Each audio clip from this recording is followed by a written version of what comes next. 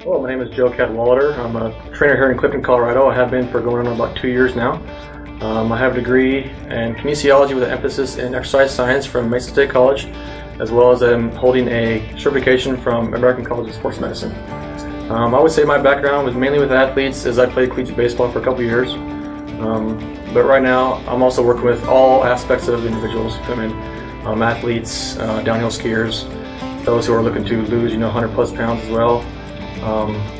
Elderly who have had joint replacements, as well as special populations, those with MS, cerebral palsy, as well as I have one with fibromyalgia. So, but if you have any questions at all about any things like nutrition, which are the right things to put in your body with supplementation, questions on cardio or even resistance training, I would be the one to help you out with that. So.